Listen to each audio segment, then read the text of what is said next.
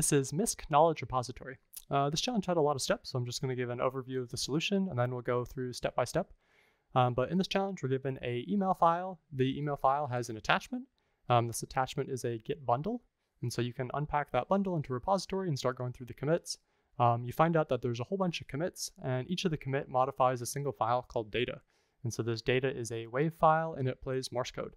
And so each commit has a different WAV file, and it's just playing different Morse code.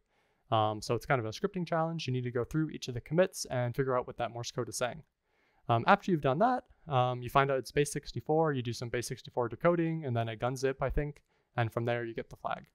Kind of going through step. I'm not going to go through too much detail, but so this is the, let's take a look at the email. This is the email. You can see this is the plain text message in base 64, and this is the attachment. You can see this is the file name. So you can take this out, base 64 decode it, and you'll have that Git bundle. And to see what that looks like, a thing called AI knowledge, you can just run file on it and you'll see it's a Git bundle. From there to unbundle, I think you do Git bundle unbundle, and then the file. I already have it unbundled in this repository, so I'm not going to do it again, but just like that. I think when you unbundle it too, it's going to tell you what the head commit is. And so from there, you can grab that out and you can check out that specific commit. Cool. Once you have that, like I said, you can keep playing. You'll see these data files. And they are just little wave audios. And like I said, they're all just going to play their own Morse code. And so you can get checkout like this one, get checkout, check out the next one, and you'll find out that, you know, the file is just a little bit different. I could have taken a hash or something of it, but basically just the audio file is different. So like I said, it's a scripting challenge at this point. We need to go through and decode all of these files. So I wrote a little script for that. I found some library called Morse Audio Decoder that does a lot of the heavy lifting. But anyways, first we're going to check out the head commit, and we're going to go all the way back to the top. We're going to run git revlist head. This is going to give us a list of all the commits in the history for the specific commit. For each of those, we're going to check out that specific commit. We're going to decode the data file into Morse code, and then we're going to print it out. I also save all the individual WAV files because they are repeated a couple of times, and this decoder isn't able to decode all of them, so we're going to have to do some of them by hand. But anyways, we'll print this out. I forget where I saved this. Maybe data? Maybe dump.txt? Yeah, I saved it into dump.txt. And so this is what we got after running that decoder. So we can see sometimes if it's like a long message, it can do it. But some of the shorter ones, like this is definitely not what we wanted. And each one of these brackets is a different commit. So like this longer one, it was able to do it. And if we look at it, it's echo, Quebec, uniform, blah, blah, blah. So this is equal sign. So we have equal sign, equal sign, equal sign. Like I said, it wasn't able to determine this one, but then we can see some letters like Bravo and India and Whiskey. So for this step, now we have to write a decoder to kind of sanitize some of these words and see what this is. And most likely if there's a bunch of equal signs, it's some sort of base 64. So I have another script called decoder, which is going to read that chunk, and it's going to convert all the phonetic alphabet and weird characters into their correct character. So like Bravo goes to B, Foxtrot goes to F, and like this weird one goes to A because the Python library wasn't able to decode it properly. To actually get the correct decoding, like I said, I saved the files. So from here, I don't know if you'll be able to hear that, but I take this, and there's a website I use called Adaptive Morse Code Decoder. This thing's great. You can just upload the files, and it does a good job. It's adaptive, so like you might have to run it a couple times before it gets the correct word per minute and is able to decode it. But once we have all of them, we can run the decoder, and it'll print out all the messages correctly. And from there, we're just, you know, from chunk to chunk, we're just going to decode everything correctly and print out the message. So we can do Python 3. Cool. So at this point, we have this. I take this over to CyberChef. So it was equal, equal, equal, and then the message. I think I did a reverse first. And then I did a magic. I think I was able to figure it out. You want the equal signs at the end, and it's probably going through the Git history. So it's starting with this character. It's just I'm going backwards in history, which is why I did it reverse. If it doesn't work, I do have the solution somewhere. And I was able to get it. So it is from base 32 and then a gunzip. So we can copy that out, and there's the flag. So Sun, the monadology is a nice extra read, no flags though. So interesting challenge. The next challenge is crypto beep boop cryptography. There's a bunch of text, and we're given a beep boop file. If we open up the beepboop file, we'll see it's just a bunch of beeps and boops. At first I thought maybe this was Morse code, but I think Morse code is more like a ternary code. You definitely need spaces. So instead, I figured out that this was binary, and so we just need to convert these beeps and boops into 0s and 1 and see what the message says. So to do that, there's a solve script. We're going to read in the beepboop file. We're going to replace the beeps with 0s and the boops with 1. I guessed that because if it's ASCII, it's probably going to start with a 0, but that was just a guess. Then we're going to read that binary. We're going to convert that binary into bytes, and we print out the message. If we print it out again, we get this. Doesn't quite look right, but it does have somewhat the right format. There's sun and then the rest. From here, I took to CyberChef. I figured it was going to be some sort of like rot13. If you jump it in, you'll figure out, yeah, it is rot13, and we get the flag. So it is sun, exterminate, exterminate, exterminate. This is forensics low-effort-wav. There's a bunch of flavor text, and it talks a lot about wave files and stuff like that, but really you don't have to worry about any of that.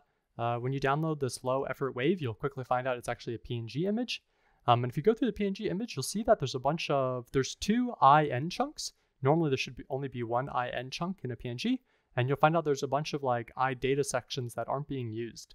So this was my hardest challenge. I was trying to do this by hand. So going through the iDatas and trying to recreate the zlib stream to see what the rest of the message was. I wasn't really sure what was going on. Like, was it 2 separate images I'm supposed to convert together, or like replace one of them? It was confusing. Eventually, because I had so many solves, I figured there's no way that everyone else was like reversing zlibs. And then eventually it came to me that this was actually just a known bug. This was the Acropolis bug that happened on Android, and you're supposed to just use some tool you find online to solve it. So once you figure that out, the challenge is easy. I found some tool online. I just called it acropi.py. This tool specifically requires a original width and height. I don't know what the original width and height are, so I just started fuzzing them. So I created a little solve script, and Python 3, acropi.py. I run through different widths that I think it could be. I kept the same height, and I take in the original and output a new one. And so from there, I'm able just to kind of go through a whole bunch of different images real quick and see like if any of them look like the correct width. Eventually at 1080, we can kind of see some structure. So if we zoom in on that one, definitely not perfect in any way, but if we look here, we can kind of make out the flag. It's SUN. Well, that was, and the rest is over here, low effort. So this is rev dill. Originally this was going to be about pickles, but PyC sounds close enough to pickle, so I decided to make it about that instead. And we're given a download PyC file. So it is a compiled Python file. So the first thing you can do is just take it to one of the online decompilers. Here's one, and it's able to successfully decompile this class. So we have class dill. We can see some sun flag, so we know we're in the right direction. If you read the code, you figure out it's basically just going to take this chunk of stuff. Your flag kind of looks like this, and it's just going to rearrange these blocks around in this order. So to solve it, you just write a little script that kind of undoes that operation. So my solve script for that looks like this. I just take out that ciphertext chunk, and this is the ordering. I split it into chunks, and then for each of the chunks, I figure out the index of where it's supposed to go, and then we're done. So like first I search for the 0, I see the 0s at the very end, so I take out this chunk and I append it to the flag, or I construct the flag out of that. You can then take it and take that dill file that we decompiled and just verify it. So you can create a dill instance and then print out this validate function to see if it's actually the flag, and it'll say yes, so you have the flag. And the flag was just some random text. The next challenge is rev first state. There's some flavor text, and we're given a pdx.zip file. I didn't know this at the time, but I guess first state is kind of like a Game Boy sort of thing. I guess that's coming out soon, and so we're given kind of like a game cartridge, I guess, and we need to reverse it and figure out how to get the flag. Playdate actually has a really nice simulator, and it really wasn't too hard to get set up. So this is the simulator. I guess this is what it's going to look like. We can see we have some buttons and some text, and I think there's like a crank wheel on the side or something like that. I'm not really too sure, but you can use this to reset it. Anyways, we need to figure out how this is working and how we can get the flag. It looks like to get the flag, you kind of type in a message. You find out later, I don't think that's actually the case. I think you have to like fully reverse it, but it was fun to play with it and see what it looks like. To actually solve the challenge was a journey. We need to decompile Lua code. And for some reason, you can't just like natively decompile the Playdate Lua code because I guess the opcodes are different or something like that. I'm not really too sure. Thankfully, there's some very smart people online, and they figured out how to do it, and they had some patches that I found. Actually, I might be able to just find it. Play date unlock patch. Oh yeah, this one. So thank you for releasing these patches because they worked. And so basically what we're going to do is we're going to take this Java project called unluac, and we're going to apply these patches, and then we can run the Lua decompiler on it to get out the Lua code. And then from there, it's pretty easy to figure out. To actually get the Lua code, I could only find it in Mercurial. I didn't find any Git repos that had it, so you can just search around and then you do like an HG clone sort of thing, and you'll have it. From there, I was also using the patch-p1 command to try to apply these patches. For some reason, it wasn't working well. I didn't really look into it too much because the patches really aren't that big, and I was kind of curious to see what they were patching, so I just manually went through and just copied out all the changes. Everything lined up pretty easily. Like I said, I think the tricky thing was these opcodes are a little bit different, I'm guessing, which is why it wasn't quite working if you just try to run the tool natively. But yeah, you pretty much just do that, apply these patches, and then you need to recompile it. There's instructions for recompiling the unluac jar binary. Once you do that, I don't know if I'm going to have any of the commands saved. But yeah, this is basically how you run it. Java jar build unluac .jar. You can compile it. If we do Java C, this is, I guess, how I was able to compile it. I had to do one thing where I had to copy over a manifest file, but like I said, if you Google online, eventually you'll find some instructions on how to do it. It's just compiling a Java project. From there, we're able to decompile it, and we'll get our own Lua code. The Lua code looks like this. So there's like a bunch of little functions like generate flag and clean and a bunch of stuff. Eventually you find the winning condition happens when press buttons is equal to generate order. And so if you go up to generate order, there's some code that's just going to append together all the numbers from 1 to 20, which is a little bit strange because the buttons don't map out that way. So there's no way we would be able to get that input, but whatever, not a problem. So I copied that code out just to make sure I was understanding it correctly into here. So this is the pin seed that it generates, and it calls some clean function on that to actually print it out, print out the flag. So I just copied those two codes out and we can run it. And so from there, I think it's Lua first date. Oops. And then, it's actually, I think it's in here, test.lua. We can run it and we get this out. So it's just some random string. If you wrap that in a sun and then brackets, that was the flag. Next is scripting DDR. There's some text and a netcat port. And if we go to the netcat port, it gives us some instructions. We press enter, and basically we're just supposed to type out these characters, and we're supposed to do it quickly. So kind of a generic scripting challenge. So we can write a script for that. In the background, I'm going to start running the solver because it does take a second. But the script is doing as you would expect. It connects. I use Pwn tools for this. It's going to wait for press enter to start. It's going to hit enter a couple times. Then it's going to receive that line.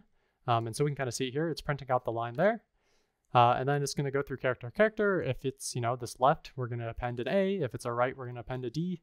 We just go through. If it's unknown, print it. I should exit, but for some reason I'm not. And then once we have that line, we just do p.sendout, and we wait for the next line. I forget how many rounds it is, but maybe a couple hundred or something like that. But once you've done a couple hundred, it'll print out the flag, and that was it. Sweet. After a couple minutes, it is done, and it says your prize is Sun, do robots know how to dance? The next 3 challenges are Simon Programmer 1, 2, and 3, all in the scripting category. There's a lot of text, but basically just go to this URL. Not Venmo, that's strange. I don't know if you'll be able to hear this, but it's playing a bunch of different frequencies in the back. And basically, we just need to copy the numbers that they just played. If there's 3 of them, they're probably going to get more difficult with time, and they definitely do. So we can't just copy it. Maybe we could do it for the first one, but definitely not the rest of them. If you go through the JavaScript file, you'll find a couple interesting things. One, there's this load frequencies thing that's happening at the start.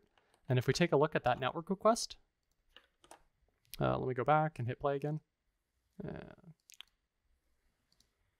It's going to make a request to this frequencies thing. And so these are the frequencies it's playing. And I think it does it by groups of 10.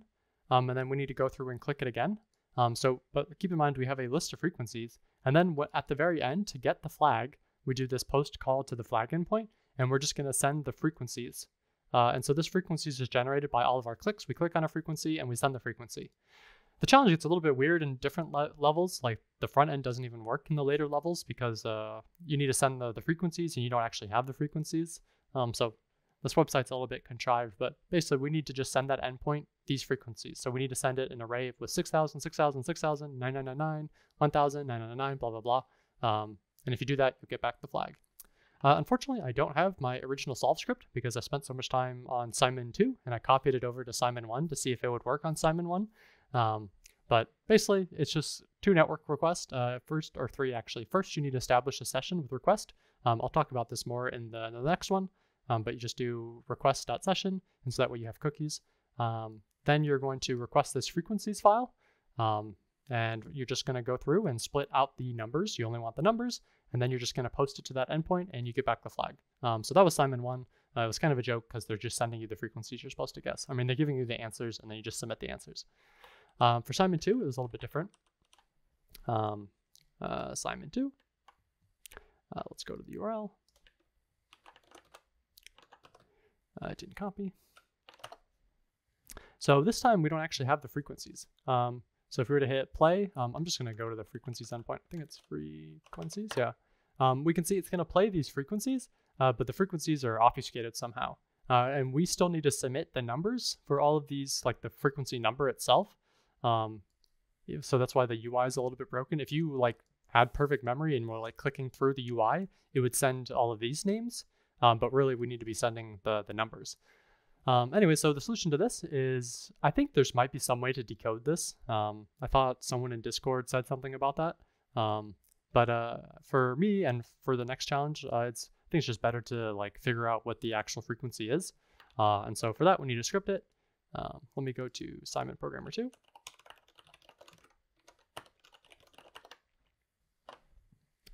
So I spent a lot of time on this challenge just because the fast Fourier transform I was using wasn't getting the exact frequency, which was a little bit annoying. So you had to try a bunch of different methods until one eventually worked.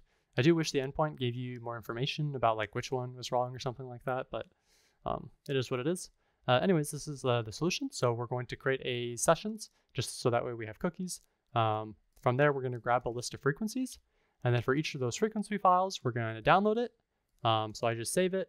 And then from here, I had just a bunch of different methods for actually calculating frequencies. The one that ended up working for me was using some library called Obio. So if we go to this, I just Googled around and found it. Sorry, let me actually back up. This is the one that I was using. This is like your very standard. If you want to convert from the time domain to the frequency domain, use an algorithm called fast Fourier transform. And basically what's going to happen is like by default, these wave files, they're just gonna be like a sinusoidal wave. They're just gonna go up and down at a specific frequency. And so if you were to sample that, you'd have a bunch of little points along the sine wave. When you run the fast Fourier transform and you were to plot it, instead you're just gonna have a spike at that one frequency. So it's kind of converting from time to frequency domain. So anyways, that's the fast Fourier transform. And so basically it's just gonna go through, it's gonna calculate the fast Fourier transforms. This is gonna figure out the fast Fourier transform buckets. Then it's gonna figure out the highest point. And from there, it's going to return the frequency. This isn't quite exact because it's going to bucket. I think it buckets by like 5 frequency. So it's going to have buckets for like 800 and 805 and 810. And it turns out that the challenge needed a little bit higher accuracy than that. So this method just doesn't work, unfortunately. Like I said, eventually I used some library called Obio. And it does a couple of different ways to figure out what they call the pitch. I guess this is a yin method. Anyways, this is the code I ended up using. I just copied it from online. And basically it returns a frequency that is correct, or more correct, I guess. Cool. So like I said, I send it over to this function to calculate the frequency for each of the files, and then I just send it back. So for each of those frequencies, I call it Obio frequency. I append it into some out array. Oops. And then I send it over to the flag file, and that was it. We can actually run this one. Python 3 solve.py. Let's see if it's working. I think Obio or something takes a second to get set up. I'm not too sure why.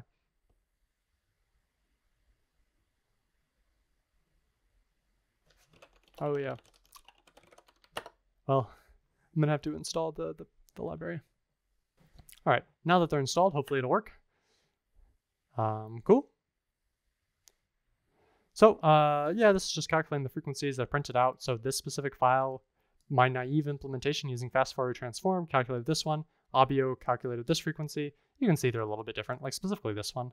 If I round it, so 1740 or 1741. So maybe that's what made the difference between that and the solution.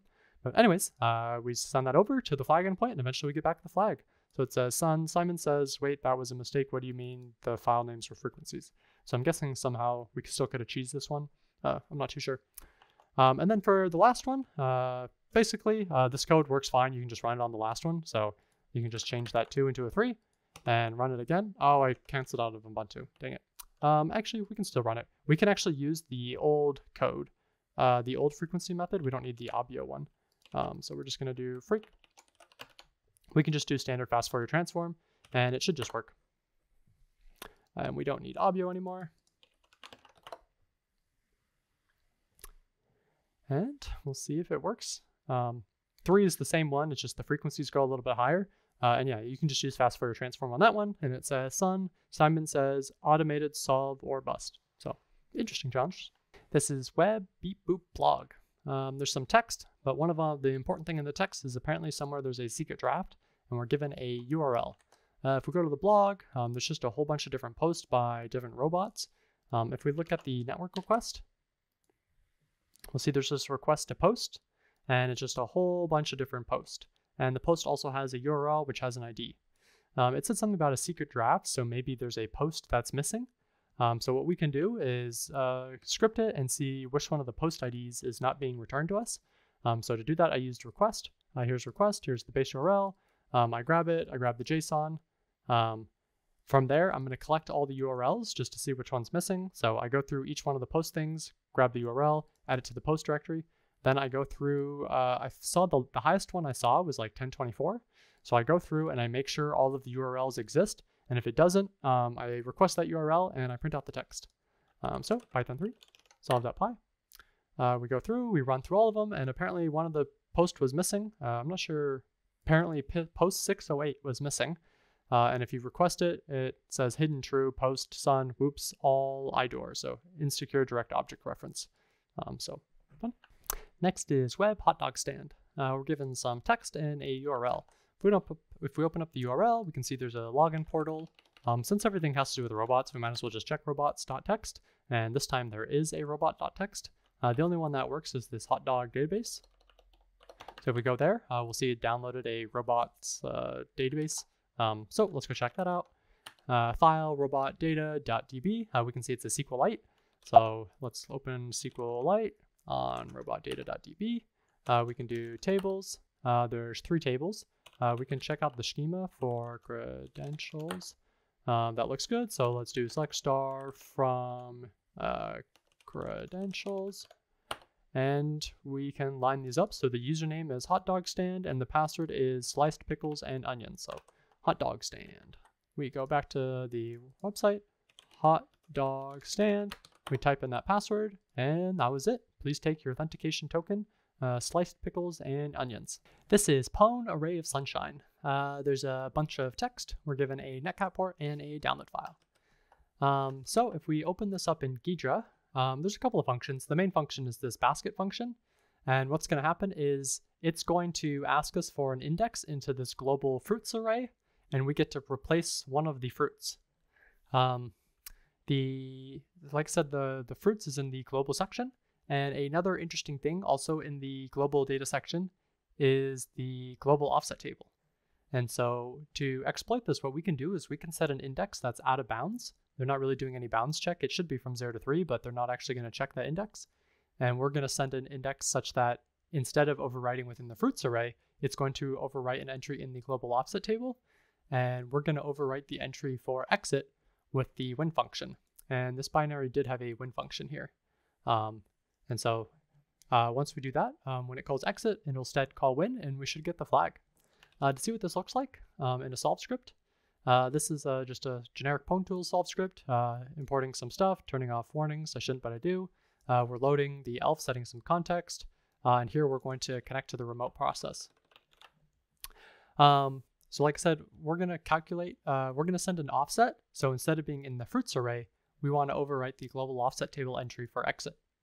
And so to calculate that offset, we're just going to subtract the 2 and then divide it by 8 because it's going to be accessing, by long bytes. So I print out that offset. And so when the process asks what offset I want, I'm just going to send that offset. And when it asks for what fruit do I want to replace it with, instead of a fruit, we're going to send the address for that win symbol. And that should be it. So let's do make Ubuntu 22. So we're going to run Python solve. If we scroll up a little bit, the index is actually -8, so that means it's -64 bytes. So we send that -8, then we replace it with a new fruit. The new fruit we're going to send is this address 4012.8f, which is the win function. And after that, the program calls exit, but it doesn't actually exit. Instead, it wins, and we get the flag. It says sun, array of sunshine bouncing around. So fun. This is pwn flock-of-seagulls.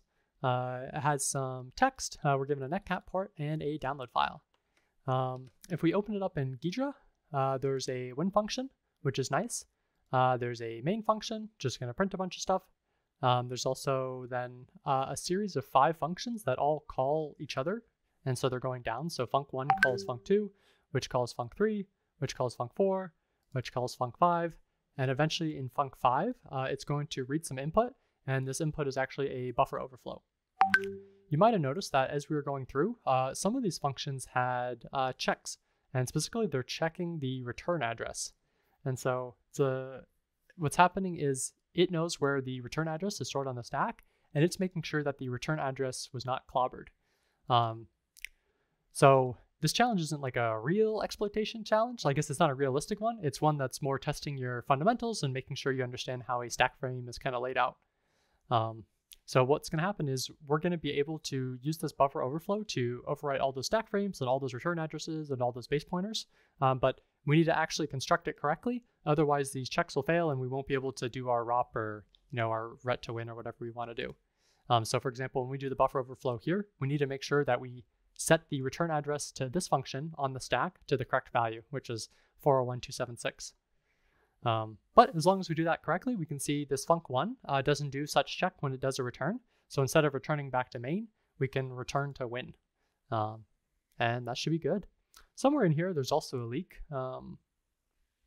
Maybe I'm missing it. I thought it was leaking something. Maybe it leaks it up here. Oh yeah.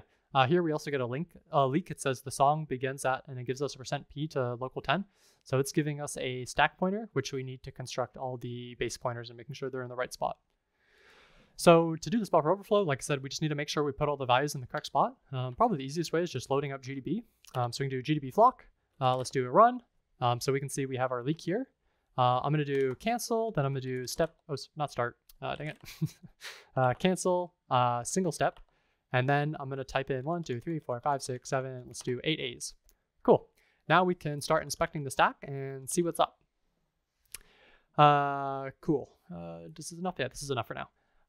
Cool. So here is our buffer overflow, all A's. Cool. And so we can see if we do this buffer overflow, we're going to start writing down. So there's a bunch of stuff in the stack frame. The rest of the stack frames are very small. We can see here is the base pointer. So this is the value that's going to be popped off into RBP, and it starts the next stack frame. And here is the return address. So when this code eventually calls ret, or this function calls ret, this is where it's going to jump to. So like I said, we have a buffer overflow, and we're going to write all the way down. So when we write down, we can clobber all of this stuff. That's fine. We need to make sure that we set the correct base pointer, because eventually base pointers are going to be popped off and hit set as stack pointers and stuff. We just need to make sure they're correct. We also need to make sure that this return address is correct. If we keep going down the stack, so there was func4. Func4 eventually is going to return to func3. So we can see here's func3. Here is the base pointer for func3. Here's func2, the base pointer, and here's func1 and the base pointer. And here's the return address for func1, which normally returns to main, but here's where we're going to put the address of win. So like I said, the trick to this is just we need to put the correct values in the right spot. pwn-tools makes this very simple. They have a nice little utility called pwn-flat. So this is the solve script.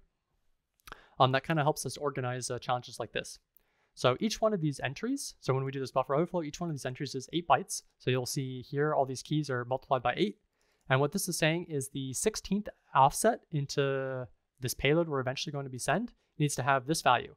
So what pwn-flat's going to do is it's going to take all these keys and values and construct a payload such that at least the following is true, and then it's going to fill out the rest with random garbage.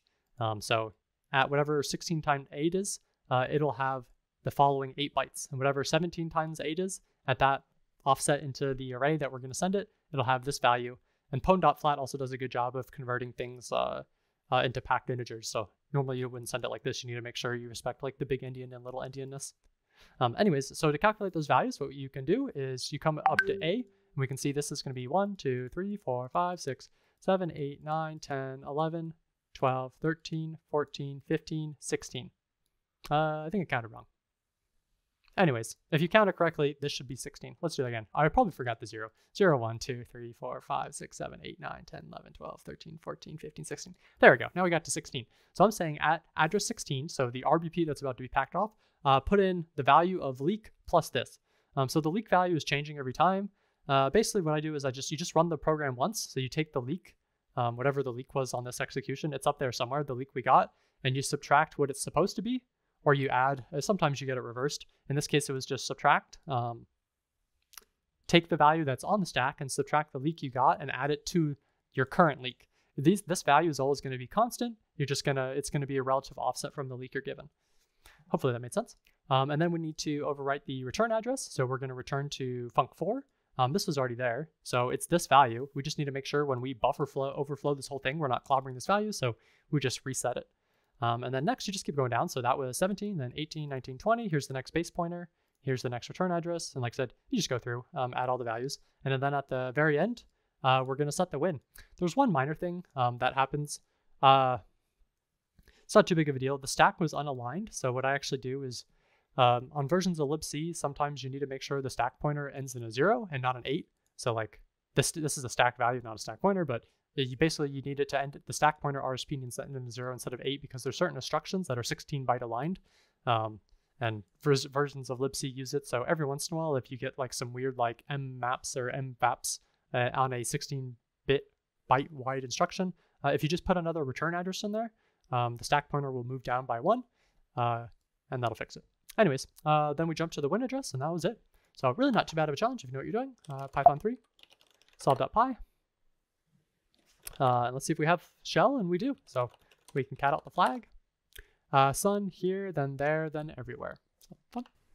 This is pwn bug spray. We're given a bunch of text, netcat port, and a download file. So this challenge was interesting. Again, it's not like a real exploitation challenge. It's one of those like, I guess, checking challenges to see if you can like bypass some checks. So this binary is some ham-rolled assembly, and there's just a couple of different checks and flows that you need to bypass. And if you do, you're able to read the flag off of disk. So it starts out, it's going to print out a prompt. So that's this first if call. It's going to move 1 into EAX, so that's write. So it's going to write the prompt. EDI is the file descriptor 1 for standard out, and it's OXC bytes. Afterwards, it's going to do this next syscall. This is going to be a mmap. It's going to set up this address so that you can read, write, and execute at this address. And eventually the challenge is going to ask us for a shellcode, and it's going to be placed at this address. So that's why it's turning on the execute bits. Then it's going to execute this next shellcode. This is going to move 0 into EAX. So it's going to do a read on standard in at this address for however many bytes this is. 500 bytes. So we have a 500 byte input where we're allowed to put presumably shellcode if they're going to put execute on the memory map protection. Cool. This is where things get a little bit interesting, a little bit strange. So RAX after the syscall is going to have the number of bytes that were read. And so if our shellcode is, OX50, then RAX is OX50. And now it's going to do 20, add to RAX, so then it would be like OX70, just an example. It's going to move this over, and it's going to compare the RAX value with R10, which was set up here, is OX64. And if it's less than, it's going to jump to this bug spray function. We'll find out later the bug spray function is bad. And then it's going to compare it with R11, which is OX66. And if it's greater than or equal to, we're also going to jump to that bad function. So that means our RAX can either be 65 or 64, just because it's only a jump less than, not a jump less than or equal. So we have two different values for RAX. And there's also that add 20 we just need to think about later. Cool. So as long as we didn't jump into bug spray just does a bunch of bad stuff and eventually the process will crash. So that's not what we want.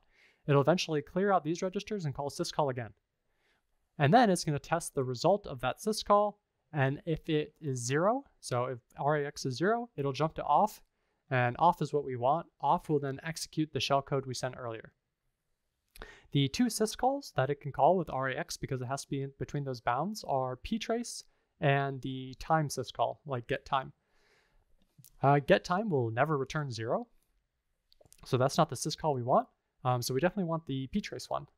And the ptrace one is just going to check if there's a debugger attached. So if you run it in GDB, it's not going to work. But if you run it without GDB, it will work. It'll return 0, and we'll be able to jump to this off function, or this off label.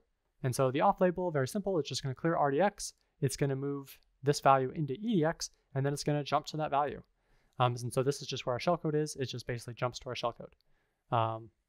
So strange challenge. So basically, our only really restriction is we're allowed to send shellcode. It just needs to be a certain length.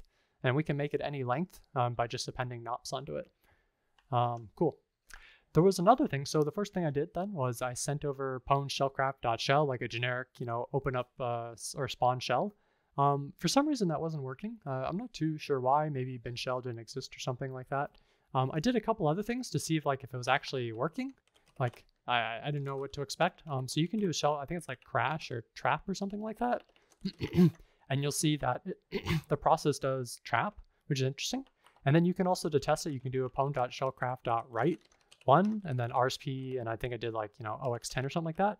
And if it writes out 10 bytes of the stack, and you get a response, you know that your shellcode is executing. So that's how I was able to show that it was executing. It's just for some reason it wasn't spawning bin shell. I don't know why. So instead, we're just going to do an ORW, open read write.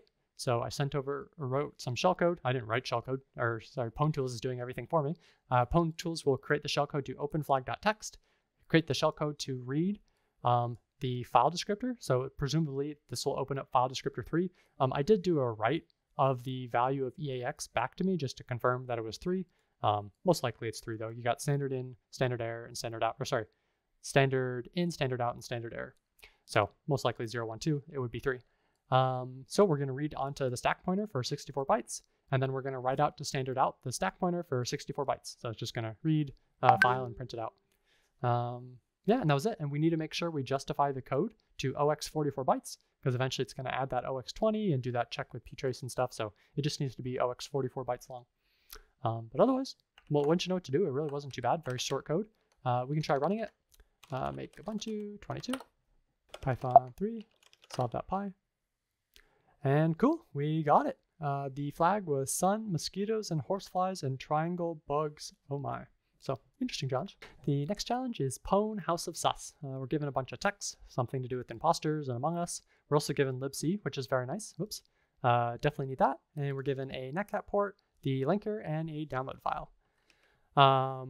Cool. So this challenge was based off of a old and very common heap exploitation technique called House of Force. To use House of Force, there's a couple different things that kind of point towards House of Force. The first is if you go through the code, there's this function. Again, it's all like Among Us themed. There's this function called call emergency meeting, and we get to call malloc with a size of our choosing. So that's necessary.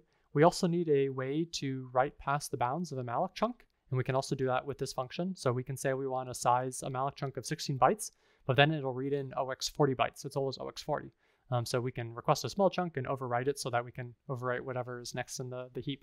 Once you have those two, and also the libc version used for the challenge is 227.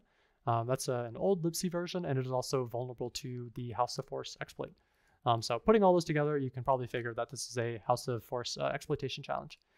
There might be other methods too. Just House of Force is common, and it's not too bad. Cool. So we have House of Force. So if you're not familiar with it, what is it? Actually, before that, if you're new to these, another very useful trick, you might notice that in here I have House of Sus and House of Sus patched. There's a tool called pwninit. You can find if you Google. And basically what this will do is it'll do some magic such that your binary, this House of Sus, will use the libc in the local folder instead of the libc on your system. And this is necessary for making sure your exploits work remotely, because otherwise you're going to be using a local libc, which is probably like 234 or 235 or something like that if you're on a modern version of Ubuntu. And we definitely want to be using 27. So anyways, once we have house of sus patched, oops, we can run gdb. Click one. Another thing is they also give us a heap leak, which is nice.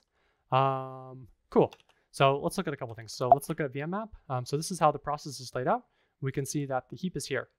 And during this exploit, what we're going to be able to do is create heap chunks such that we can overwrap the entire memory space and end the heap like here, let's say. And so that when you request the next heap chunk, it'll be at a location you want.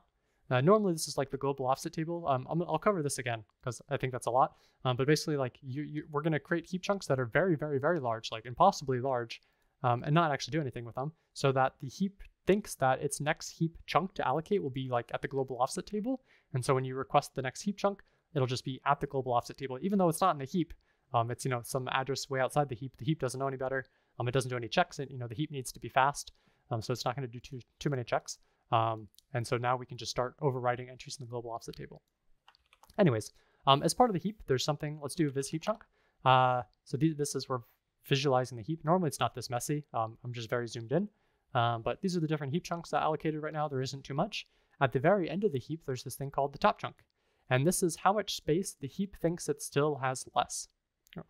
Sorry.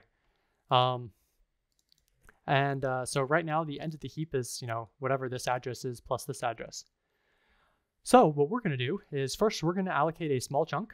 So pretend it'll be like down here somewhere, but we'll just pretend it's right here. We're going to allocate a small chunk and use that buffer overflow such that we can overwrite this value here. And what we're going to do is we're going to overwrite the top chunk and we're going to put in OXFFFFFFFFFF. Cool. So now the heap thinks that, it has pretty much unlimited size.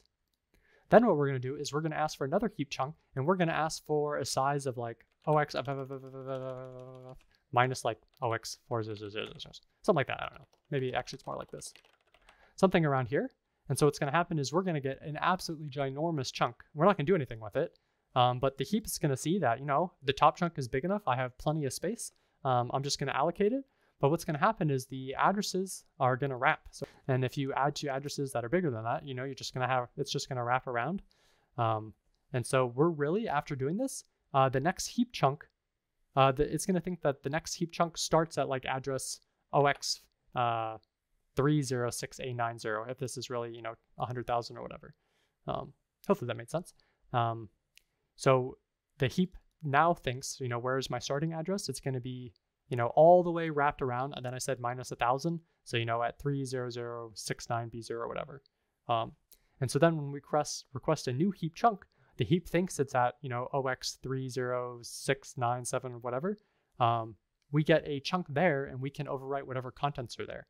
So using this, this primitive, we have an arbitrary write anywhere in memory we want, as long as we know the heap address and the address of where we're going to write, which is pretty crazy. And that's why it's such a powerful primitive. Cool. Just to recap, because that was a lot. What we're going to do is we're going to create a chunk.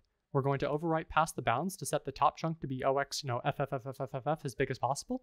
Then we're going to allocate an absolutely huge chunk that overwrites and overflows the address such that the heap now thinks that the start of the heap is, some interesting target like OX, the global offset table, wherever that is. So like this would be a nice place. So we'll stop the heap like right here. And then when we request our next chunk, let's say we ask for a chunk of like, 32 bytes, it'll return this as our heap chunk. And then we can write whatever we want to write right here and just overwrite the global offset table entries. Cool. There's a couple complex things about this. If we go back into the code, there's probably an easier way to solve it than I did. There was like a win function in here. I forget what it was called. Sussy generate call the B imposter. Yeah. So it'll call exec.ve if we can pass in the file correctly. So I'm guessing somehow we were supposed to call this file, but I'm not really sure how. So I didn't use that. Instead, I used one-gadgets. If you're not familiar with one-gadgets are a absolutely magic tool such that if you jump to this location within libc, by just doing a single jump, it'll call exec.ve on bin shell. So you can get shell as long as you have a single arbitrary jump and you know what libc version is running, and you also have the libc leak. So that's what I ended up using. To do that, we need a libc leak. And so I used house of force to get a libc leak. Maybe there's one in the program, I just didn't see it. What I ended up doing was there's these task objects in the global data section. And so this is task object is an array of char stars. And so you can see it's just like the first entry is this pointer, whatever, 42D4F. Actually, sorry, it's this one. Geeter's it just duplicates it twice. It's 42D4F, which is this string over here. You completed all your wires. And so these are the imposter among us task. But if we can do house of force and such that it ends at this address, and then allocate this chunk so that we can start overwriting these values, what we could do is we could overwrite the global offset table entry right here, such that next time it prints out a task, instead of printing out these strings, it'll print out the global offset table values, which will have libc values. So that's how I have a libc leak. Then I'm going to do the house of force again to overwrite, and I'm going to go back to the global offset table, wherever that is, somewhere around here, and we'll start overwriting the global offset table values with the one gadgets. There's another complication in there. The one gadget sometimes has very specific conditions about stack alignment and like other conditions about what register values. I couldn't find a clean way to get them to work. So when I overwrite the global offset table values, I have one of them actually jumps to another function that then calls the global offset table value, just so the stack is a little bit better aligned. And the only way, there's probably an easier way to solve this. I feel like I was doing it wrong, but to do that, it was just guess and check work. It really wasn't too exciting. But anyways, so putting that all together, this is what the solve script looks like. So this is all very standard Pwn tool stuff, nothing too exciting. When we first join or start the process, we get that heap leak, which we need. So we're going to save that heap leak. I made this function create heap chunk. So that's going to do that emergency meeting. But we can actually just run the process real quick. Oops. House of such patched. So for example, if we call emergency meeting, that's the one we like. It says, oh, you've been called out. How many characters will you respond to? 16. And what is your response? AAA. So we created a malloc chunk of 16 and we set A's to all those bytes. Then there's like some imposter stuff. I don't really do anything with it. It doesn't really matter. But we can call emergency meeting and just do that malloc allocate as many times as we want. So that's the create chunk, just the create a meeting, allocate a chunk, and put some contents in there. So the first thing we're going to do is we're going to set that top chunk within the heap to OXFFFF. So we're creating a chunk of size 32. We're going to do the overflow in the heap, and this is overriding the top chunk. So now the heap thinks it has pretty much, unlimited write capabilities. Cool. Then we're going to do the house of force exploit and wrap to the task object. Cool. So, yeah. So the heap address is where I calculate where I currently am in the heap based off of the heap leak. You just kind of massage values around and play in GDB until you figure it out. I just printed it out a bunch of times, but basically this is where I am in the heap with this chunk currently. This is where I want to go. And then I subtract it from OXFF because OXFF is going to do that full wrap and then minus whatever is here.